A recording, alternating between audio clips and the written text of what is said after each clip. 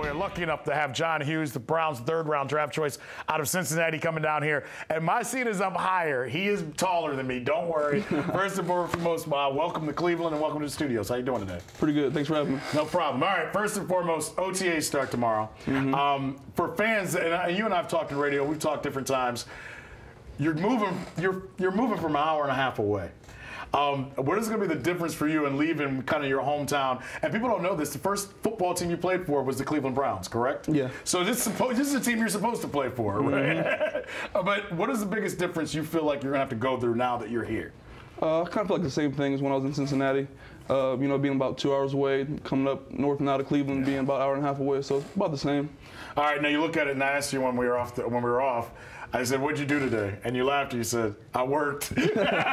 What did work mean? You had to be in a facility. What, 7 o'clock this morning? 7 o'clock, yeah. Now, what does that consume? And right now in the off season, what all do you have to go through? Right now we're just doing weightlifting, meetings, some running, and then going over the plays. All right. Now, when you go over plays now, you can't go out in the field at this point in time. But is it more just classroom work that you have to go through over and over and over again? Yeah, you know, just to get the plays down. All right, now obviously playing defensive line, and we saw some of the highlights earlier, and I said you were the biggest 40 I've ever seen in my life. When you went to Cincinnati, were you still trying to tell them that you could play tight end? Nah, see, the reason I got 40, in high school I was 37, I played tight end. Okay. And I told them I wanted 40 when I got to UC, so I got to UC and they gave me the closest number they could get to, 37, which is 40. Right. I just kept it, trying to make a name for it. Talk about going to UC, and you and I have talked about this, but obviously, you grew up right next to Ohio State. And I think any kid, for all of us, I grew up in Northeast Ohio. I played football. I ended up at Kent State, so I didn't end up at Ohio State either. I went to Kent State. Did you? Hey, I would have helped to get you there if you needed it. But you end up at Cincinnati. And nothing wrong with Cincinnati, because Cincinnati is becoming an up-and-coming program. And I'd like to say you were a big part of that. What did it mean to you to go to Cincinnati, not go to Ohio State? And I know you were under a couple different regimes.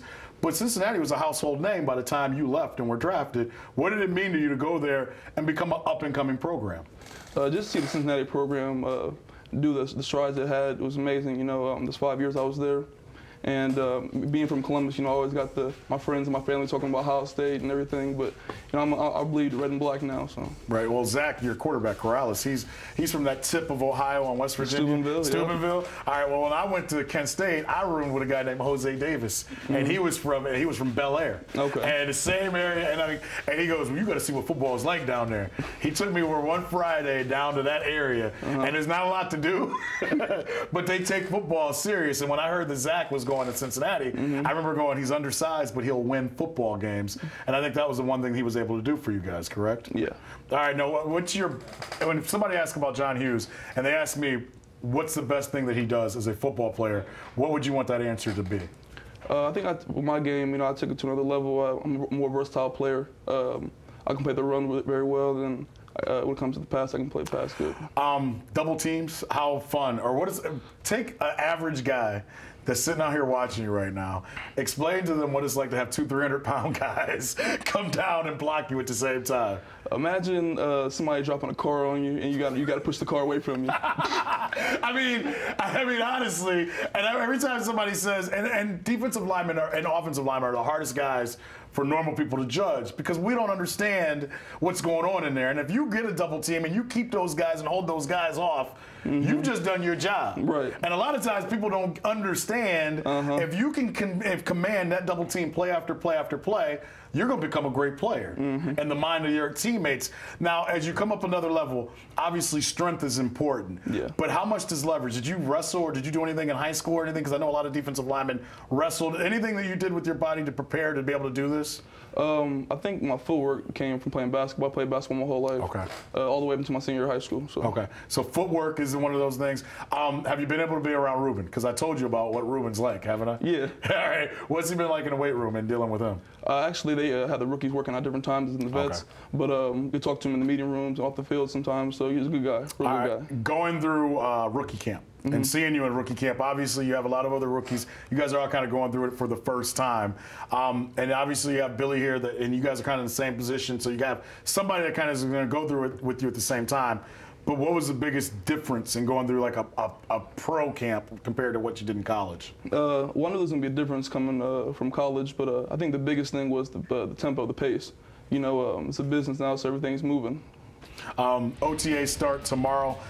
We're going to be out there. The media will be out there for the first day. And you're going to be with your teammates now. You're going to be with the guys that you're going to call teammates. You know what? And I think all of us go through this, but we don't think about it for pro athletes. You went from big man on campus, and now you're going to be a rookie, and you'll probably be carrying guys' pads and all that. Don't say that. Don't say that. I'm just telling you, John. That's what happens.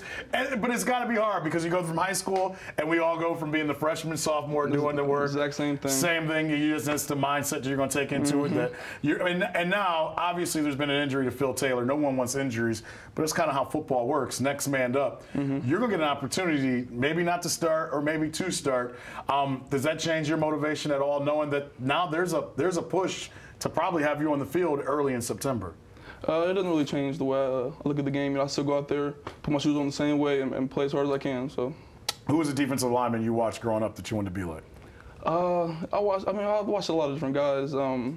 Actually, Will Smith. I liked his aggression on the field and played for Ohio State.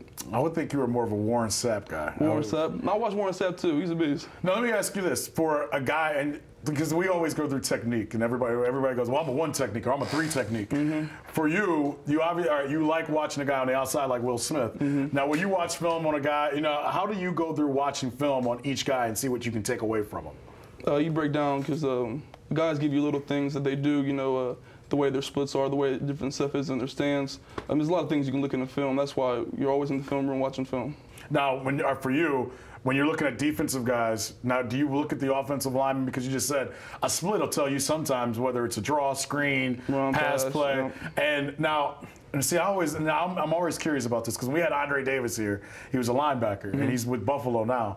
And he would go, Dre, I know a play as soon as they line up. And I would look at him and be like, you got to be out of your mind. You'd be surprised. So you're saying you'd be surprised. Now, in your mind, and you may have a play call, and let's say you see an offensive lineman, and let's say there's no pressure on his knuckles. That probably means he's going to pass because he doesn't have all his weight going forward. Right. In your mind, is it easy to just say, it's a pass, I'm teeing off? You know what I mean? Or do you worry about what you got to do? You still worry about your assignment, but at the same time, you look at it like, oh, it's pass, I'm going to get off the ball more. If it's run, I'm going to be able to sit down a little bit more. For fans that probably didn't get to know you, obviously, you get drafted in the 3rd round. And I remember this comment, and I'm bringing it up because I find it hilarious because you're honest. Right. And I've been talking all day long about Chris Perez, and don't get into that. Just say you love fans and you love that they show up. It's the first thing I'm going to tell you. Browns fans are awesome. But obviously, because you're a defensive player, a lot of people probably, defensive linemen, excuse me.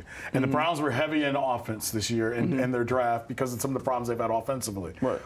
It was a surprise for some Browns fans that you were selected when you were selected. And not even fans, because I'll blame it on the media. Here, I'll look in the camera and say, it's the media's fault. We listen to don't you say this.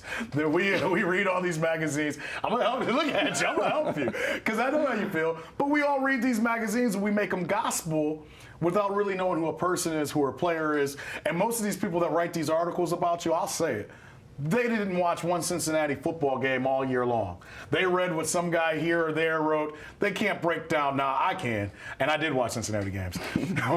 But I guess what I'm saying is you go through that situation. It's the best day of your life, and you hear people, and suddenly people are writing, it was a reach to take John Hughes with the 3rd pick, the 3rd round pick. You're a guy that grew up an hour and a half, 2 hours from here. The first team you played for was the Browns. I'm not putting words in your mouth, but a little frustrated, a little hurt your feelings a little bit that you see those things, or is that just motivation to make you better? Oh yeah, it's motivation. You try to look at that stuff and keep moving. All right, and you know how this business works. It's no one. 50% of this is how the rule I was taught. 50% of the people are going to love you. 50% of the people are going to hate you.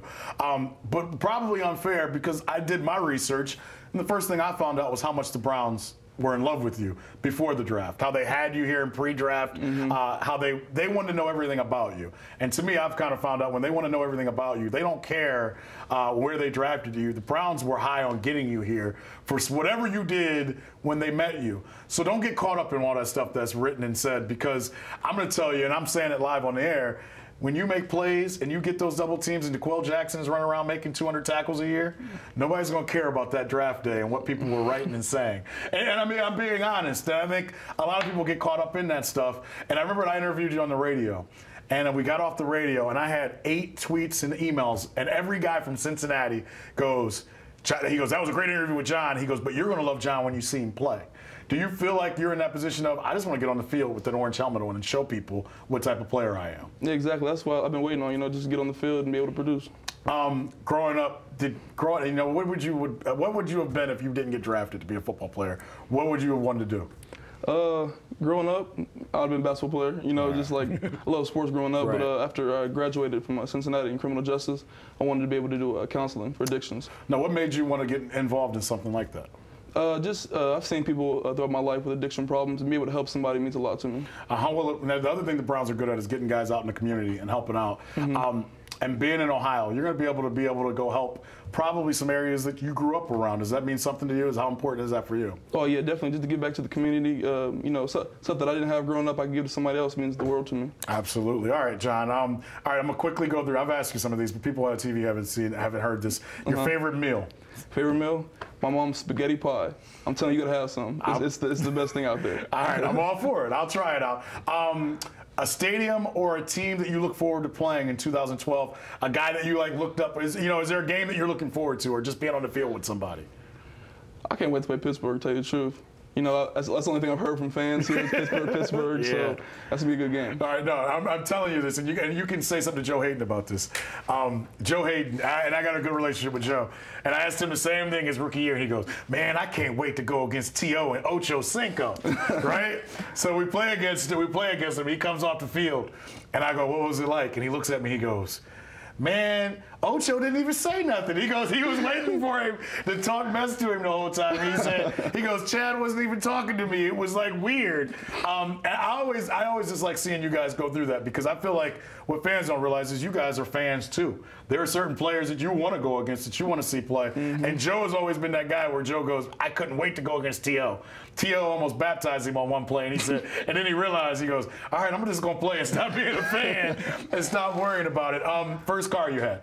First car, Mercury Mountaineer. First car that you're looking forward to have. See, you're still young, so that's Mountaineer is not that bad. My neighbor's got one of those. I thought about Escalade, but I kind of want to get an Expedition. All right, that'll be good for you. Favorite cartoon growing up? Favorite cartoon? I have so many, man. It's probably Rocko's Modern Life or Doug.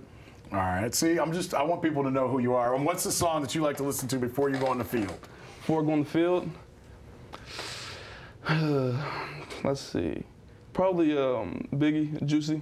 Ooh, I like you. Yeah. You know very well who you are. Oh, yeah. See, I can rap it for you. All right, another thing is save your money. The veterans are going to make you try to pay for dinners and things like that. Be careful with that. And looking forward, how good is it for your family to be able to have your family still this close and be able to see you and be around you?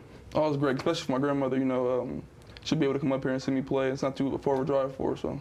All right, I'm going to let you go. You did well. Hopefully fans will get a better perception of who you are. I think you're going to be great with the Browns. The Browns are building a defense. It was one of the better defenses they've had since '99. No pressure on you, though. And you got good. And I don't know how long you've been around Dick Duran, but I can tell you, being around the defensive players, they loved playing for Coach Ryan the previous year.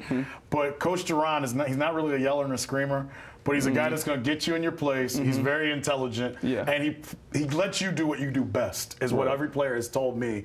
And I think that'll be good for your career and going forward, that you have a coach like that. And it's good to have a couple extra head coaches around as you go forward. Yeah. So enjoy it, all right? I appreciate it. Thank you. Thank you for stopping by. John Hughes, he's your Browns third-round selection. OTA start up tomorrow. Then next week, get ready for it, man. And it's hot. This is just how coaches want it. You might lose a little weight going through that. We'll come back. We'll continue taking your phone calls. Thank you for John for stopping by. We'll continue the show, though, here shortly. You are watching All Bets Are Off here in the Hyundai Studios of STO.